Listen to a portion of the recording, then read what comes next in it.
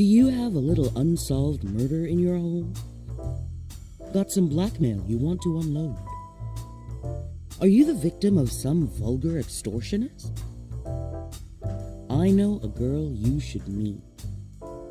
She may not be the most well-known private eye in the world, and so what if it does cost you $3,000 or $4,000? She sure is sweet. She's Candy Matson. Like to meet her?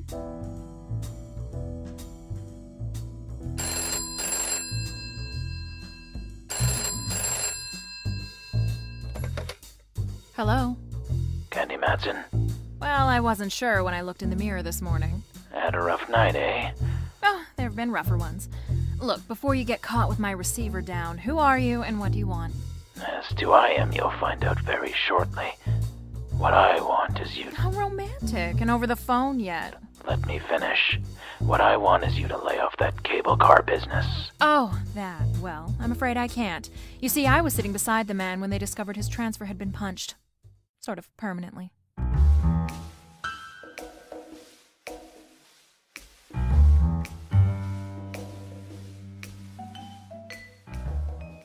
That's how things happen with me.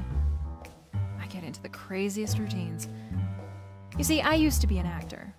I'd been told I had the talent and, well, the proper displacement for such a career. But I found there wasn't enough money in it. And a girl has to eat, doesn't she? And to maintain a nice apartment in Bridgeport. And buy enough clothes to highlight the displacement I mentioned, right? Sure. So I turned private eye. You meet a better class of people. Mostly named Rigger or Mortis. Take this cable car deal, for instance. Like to hear how the whole thing happened? Well, let's get started then.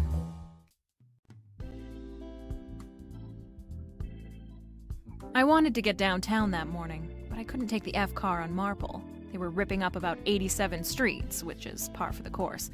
So I walked down Marine Drive and up to Canby. That's where the Marine Gateway cable car stops. All aboard!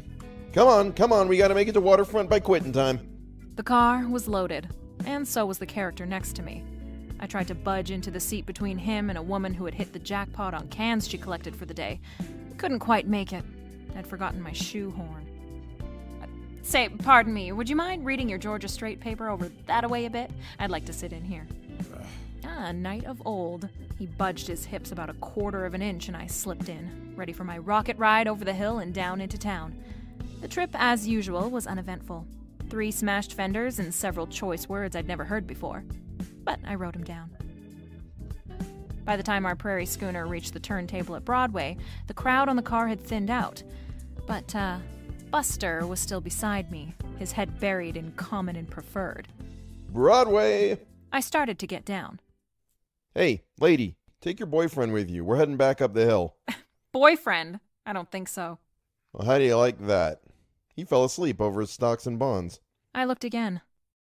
Tipsy wasn't asleep. Tipsy was stone cold dead on Broadway.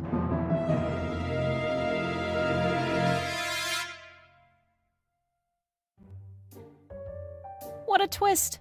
I, who always went on the prowl for a whodunit, gets one tossed into my lap. Literally. You see, he just hadn't gone out of this world serene-like. Oh no. There was a steady slurp of blood trickling down his vest just north by northeast of the equator. After half an hour wait full of questioning by homicide legmen, I knew my morning shopping tour was rained out. And after all, I was only going to buy an emerald clip to match the glint in my eye. Well, that would have to wait. I knew the next step. I grabbed a cab home. I wasn't long in waiting.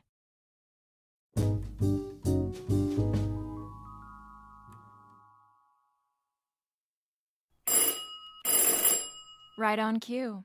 And if it was the right cue, it would be Lieutenant Ray Mallard from headquarters, daintily pressing her cuticles against my apartment buzzer. Oh, I was right. Right about what? I've been expecting you, Mallard. Come on in, sit down, take off your hat. It is off. Oh, have a drink? No, I'm not in the mood. Just make it a double.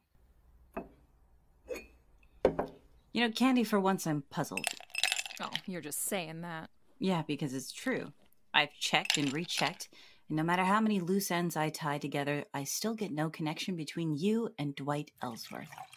Dwight who's worth? Ellsworth. Your extremely limp traveling companion on the cable car this morning? Mallard, I can give you an angle on that. Yeah. Yeah. The angle being I didn't know him from Euclid. Level? Straight. Look, honeypot, this mediocre dialogue is getting us nowhere. Now, what did you haul your size 11s in here for? Frankly, I don't know. Oh, here, fill it up, will you? Well, you're not just going around in circles, Mallard. You're going around in doubles. Yeah. Like I said before, Candy, you got a pretty view from here. Oh? Wait till I turn around. I mean from your window. Look at that ship down there. Where? Just down there. Docking after a long voyage overseas. That's romance for you. Here's your drink. Thanks. You know, it is sort of romantic. Don't you think it would be fun to jump on a ship like that and whisk off to the South Seas? On a honeymoon? No. That's what I thought. South Seas? Mallard? Don't call me Mallard. Why not? We're just playing for ducks, aren't we? Very crisp. Playing for ducks. No, Candy, we aren't. Not in this case. We've got a dead man on our hands. Broody Toot Toot shot right through the heart, and you were sitting right next to him. Yeah, sure. Now go on now, get out of here. What? You heard me. Lift your hindquarters and get back to headquarters. Candy, I don't like that look. You've got something on your mind. Yeah, but you wouldn't recognize it if I told you about it. A word of warning. Don't dabble. You're in deep enough. Got it? Got it. Here's your hat. Grab it. So long, Mallard. See you around the jailhouse sometime.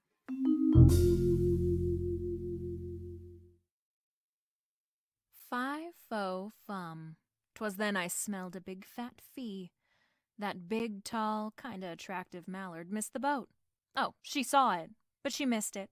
It was that ship she saw docking. That was the first time I came out of the dark since my giant dipper of a ride down the hill that morning. I needed help, so I called an old friend of mine. If you can call that help. Rembrandt Watson was his name. He was a photographer, and other things. He spent most of his life in the darkroom dabbling with bottles. His negatives and prints were sharp. His thought process? Not quite. But he'd given me assistance in the past, so I called him.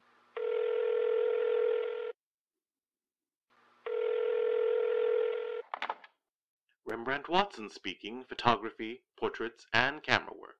Yes, Rembrandt, I know. Also available for gardening, janitorial services, and dance lessons. Rembrandt, Especially it's their Candy. sequel.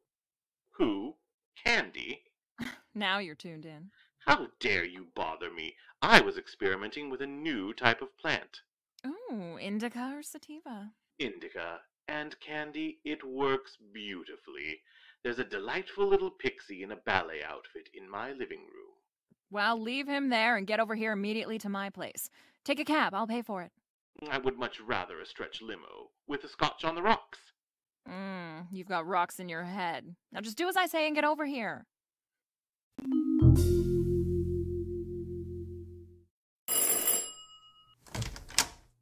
Float in, Rembrandt. Gladly. Where's the man to take my cloak, gloves, and hat? You're wearing a sport coat and slacks, and you know I have no man. And therein lies your basic trouble, my dear. You have no man. Now, Rembrandt. Every man should have a woman, and every woman should have a man. It's the incontrovertible law of the universe. Candy, you should have a man. And you? Sure, I should. But I am no longer a man. I am a sprite, transcending the world. Well, stop transcending a moment and come down to earth. We've got a job to do. How poetic, how idyllic. We've got a job to do. For money? Eventually? One of those. Very well, my dear. Bring me up to date. Well, I don't really know if I can or not. Good, then I shall leave and return to my formula. No. What I mean is the whole story is so fantastic you'd never believe it. I might. Try me, Candy. Well, I get on a cable car and sit next to a character reading the Georgia Strait. A strange coupling, a cable car and the Georgia Strait. Yeah, and we get to the end of the line. My friend next to me is dead. The ride down the hill frightened him to death? He looked like a used punch board. A neat little bullet hole through his heart. Candy, my handsome ballerina friend in the pink skirt, is more believable than what you've just told me.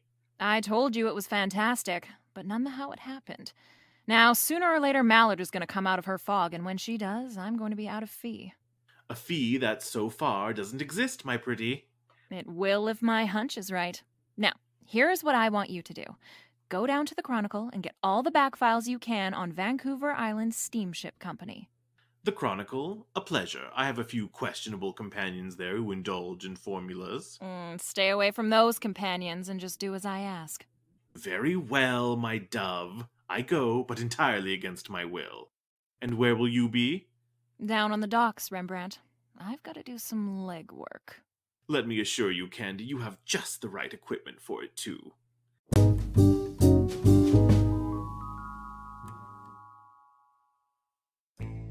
What a joint. I'll bet they mount the slit fish gullets on the walls instead of deer heads. Well, come on, Candy. Get your tools out and screw up your courage.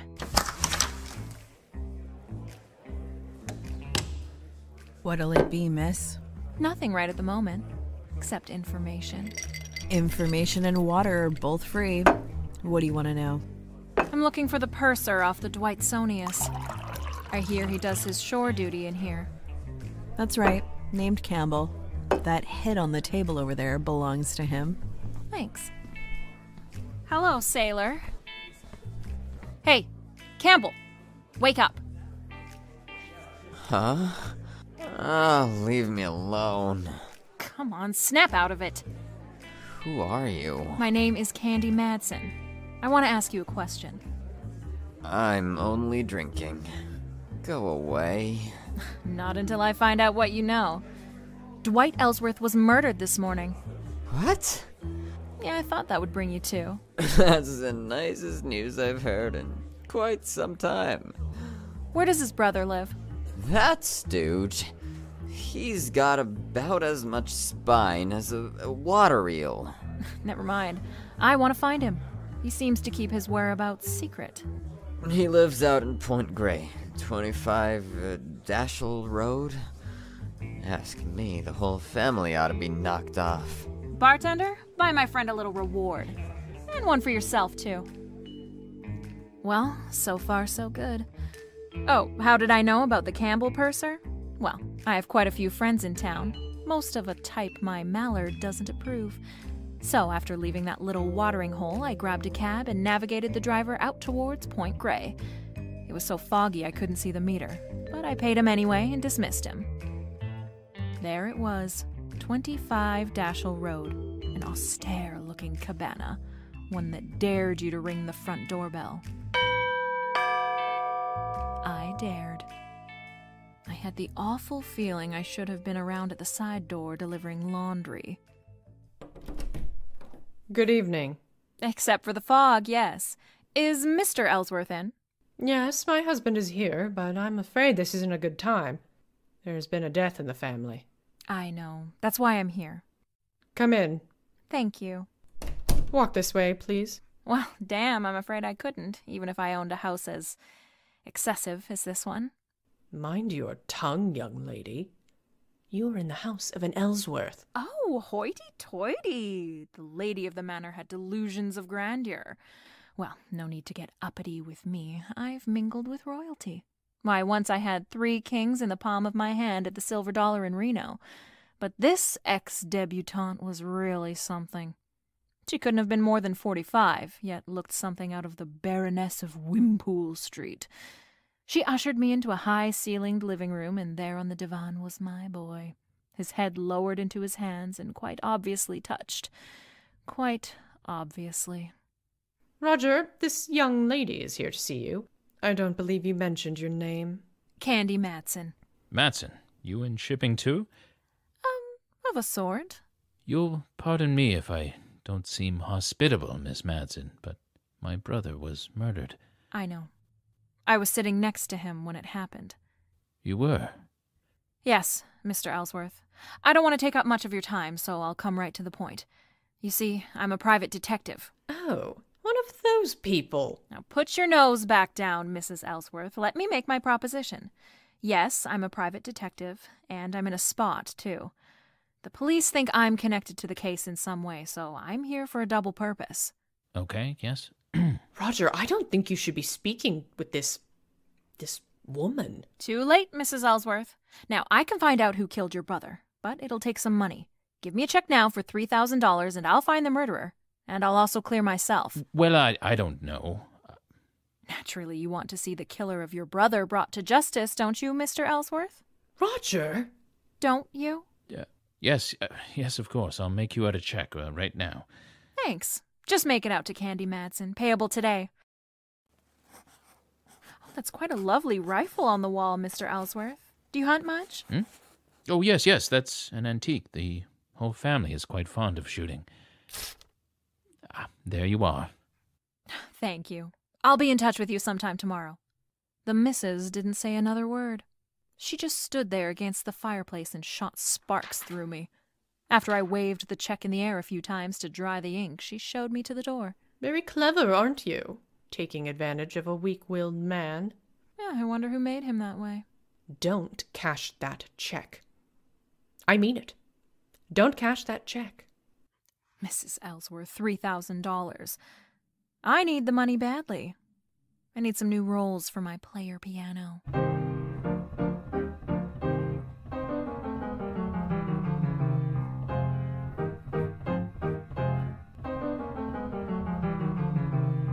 I buzzed back downtown. I wanted to cash that check in a hurry. I knew of only one person who would give me bills of many colors at that hour. Uncle Charlie, the honest miller who ran the chase room. Uncle Charlie, in the strict sense of the word, was a gentleman. So with a tender little pat on my cheek, he cashed the check, and I went up to Bridgeport and home. All of a sudden, my eyes did a couple of inverted loops. All my lights were on. Who's in here? All right, speak up. Candy, light of my life, come join our party.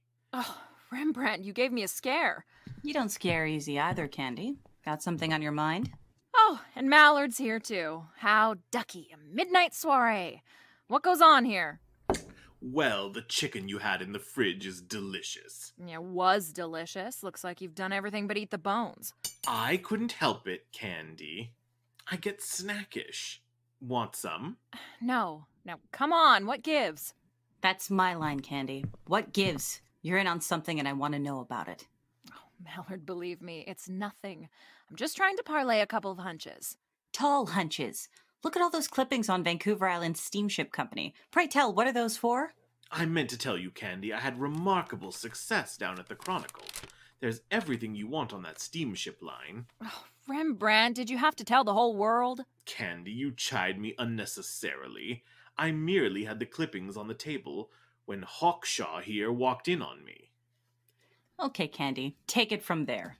No, nothing makes sense yet, Mallard, so there's nothing to tell, really. Really? How about where were you tonight? Here and there.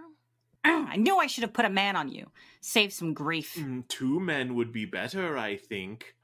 2 days. That's all, Mallard. Just give me 2 days to tie off about 4 loose ends, and I think I'll have it worked out. All right. But don't forget, the boys down at Canby Street headquarters don't love you the way I do. 2 days, no more, no less. I gotta go. Thanks for the foul chicken. Rembrandt, here's $500 for you. 500, my word. What's all this talk about a recession? Go on, take it. Go someplace and stabilize the economy. I whipped through the old newspaper clippings. It was all there. Fire at sea on Ellsworth ship. 2 seamen lost off Ellsworth ship near Honolulu. South Sea Island line ship loses rudder in storm. On and on it went over a period of 3 years. The next morning, just as the steam clock whistled to announce 8 o'clock to downtown Vancouver, I got Rembrandt on the phone. Candy, what on earth are you calling me for at this hour? Can't help it. There's work to be done. I did my work last night so extremely well, I might add, that I'm just going to bed now. Sorry, you'll have to delay your sack time. Meet me at the corner of Marine Drive and Canby in 10 minutes, right where the cable car stops. Ugh, now what are we going to do? We're going to take a cable car ride. What? On one of those bouncy, junky little contraptions? Not with the way I feel this morning. Marine Drive and Canby in 10 minutes.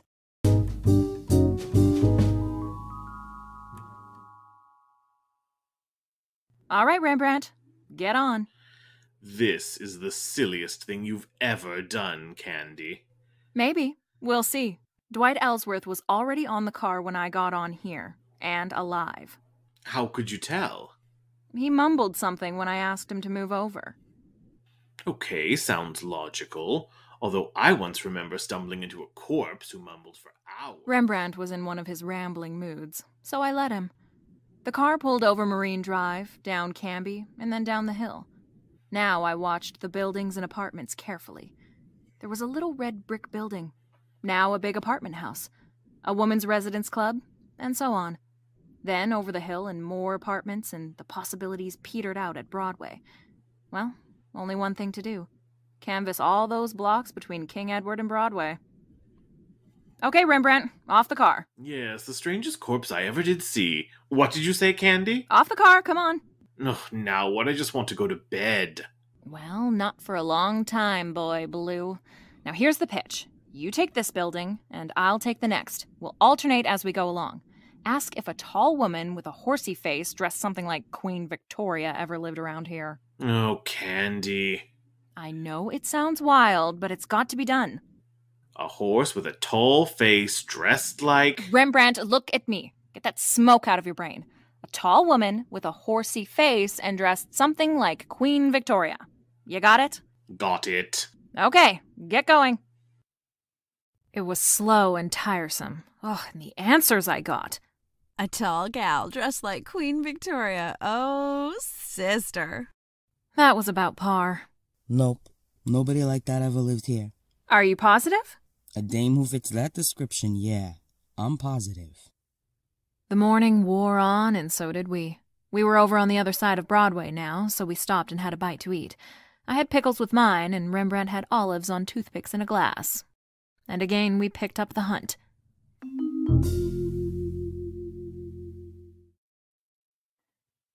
My heart was suddenly making with a Roomba. There, just on the other side of Olympic Village, in front of a 3-story condo, was a police squad car. There was a little knot of people gathered around. I walked down the block and up the front steps. I didn't have any trouble finding the room. The door was wide open and there was a body on the floor. 4 representatives of the law were buzzing back and forth. One of the buzzees was Mallard. Well, my little ambassador of violence, why is it you're always around the extremely dead, Candy? I've got no time to brandy the ad-libs, Mallard. Who is it? Don't know yet. No identification. Let me see. Ah, a pen pal, maybe? Oh, I was right. I knew it. Knew it? Knew what? You're right. He was a pen pal. He wrote me a check last night for $3,000. His name was Roger Ellsworth.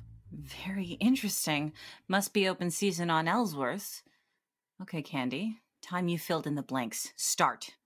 Wait a minute. I want to look at the window here. Mallard, there are a couple younger Ellsworths living around town. I'm sure you'd like to see them stay healthy. Well, yeah. Now get out to 25 Dashel Road and pick up a stuck-up crone, also named Ellsworth. 5 will get you 20. She's the one you're after. All right. But you get back to your place and stay put. I want to have a more illuminating chat with you. Oh, Mallard, I'm just like putty in your hands.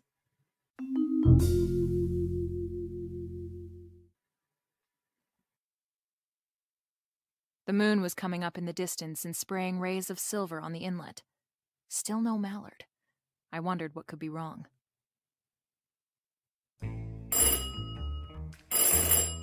This was it. This was the showdown. Have you seen a Victorian-dressed horse with a tall face? Oh, Rembrandt! Candy, I'm so mad at you I could... Oh, what's the use? Now, what's the matter? What's the matter, she says. I've been roving all over Canby Street ringing doorbells. Where did you go, you traitor? Oh, Rembrandt, I'm sorry. In the excitement, I forgot to tell you. What excitement? There's been another murder. In a moment, there's going to be another. I'm looking right at you, Candy. Oh, cool off. Have some formula and stop snorting steam. What was that? Your window, Candy. It just shattered. What? Oh, wait a minute, that window didn't shatter by itself. Quick, get the lights, Rembrandt. Now duck down here. What sort of silly game are we playing now? Oh, this isn't a game, believe me. Candy? Candy, are you all right? Ugh, yikes, it's the gumshoe. Yes, I'm all right. Where are you, Mallard? Over here. 2 houses over. We've got your girlfriend trapped on the roof next to you. Don't move and stay covered. Okay. All right, Mrs. Ellsworth, are you coming down peacefully or do we have to play cops and robbers? I'm not coming down till I get that Candy Matson. Have it your way. Okay, loosen her up a bit, boys. Is it the Festival of Lights already? Keep your head down, Rembrandt. Oh, is that what was up? Ready to come down, Rena? No, I'm not. That hateful woman. She's ruined all my plans with her snooping and prying. She's going to die, I tell you.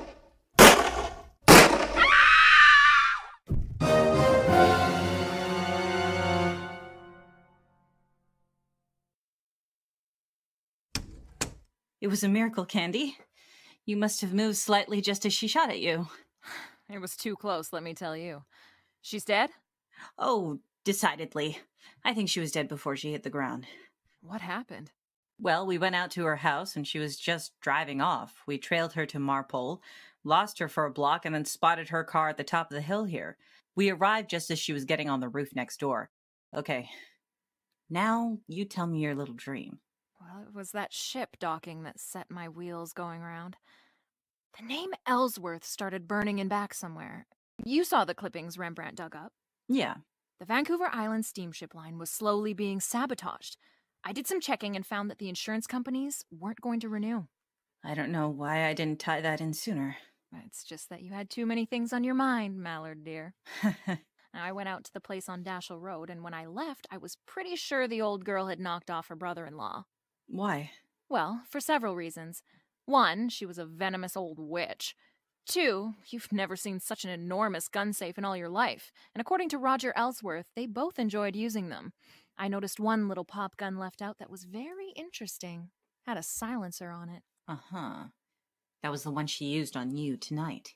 Mm-hmm. And also the one she used on Dwight Ellsworth from the window of that condo where you found her husband. How do you know? Go back there. You'll see a nice little bullet hole in the curtain with burned powder all around it. Now don't tell me.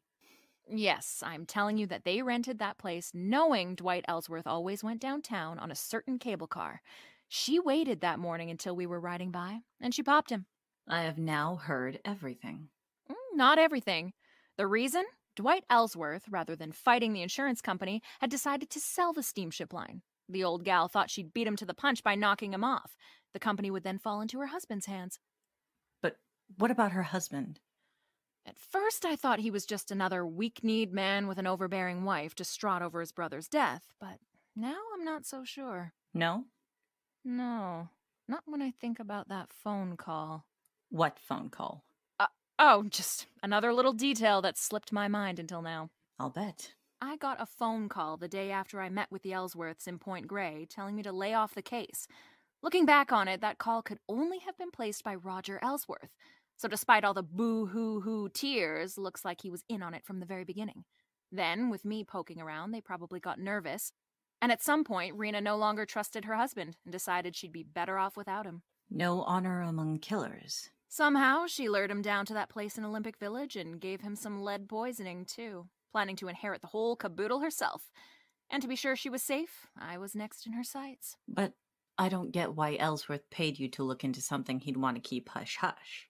Well, it'd look suspicious if he refused help finding his brother's killer, and I don't think he planned on me living long enough to figure out the scheme or cash the check.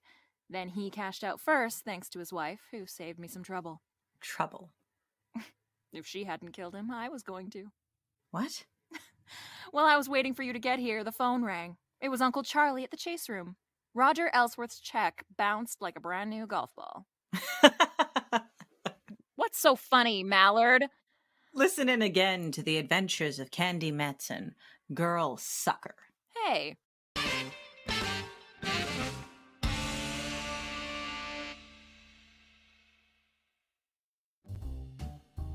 Candy Matson 2021 was produced, directed, and edited by Briar Rhodes. Candy Matson was played by Callyn Dorval. Detective Mallard was played by Melanie Germain. Rembrandt Watson was played by Chris Kanther. Rena Ellsworth was played by Stephanie Bruneau. Roger Ellsworth and additional voices were played by Jeff Cooper. Campbell was played by Leonard Zein. The opening announcer and additional voices were by Rabbit Richards. The cable car operator was played by Mike Cuellar. The bartender and additional voices were by Priscilla Costa. Original script and story by Monty Masters, updated by Briar Rhodes and Callyn Dorval. Full music and sound credit list can be found in the description of this audio drama. Thank you for listening. Now, to get back to my formula.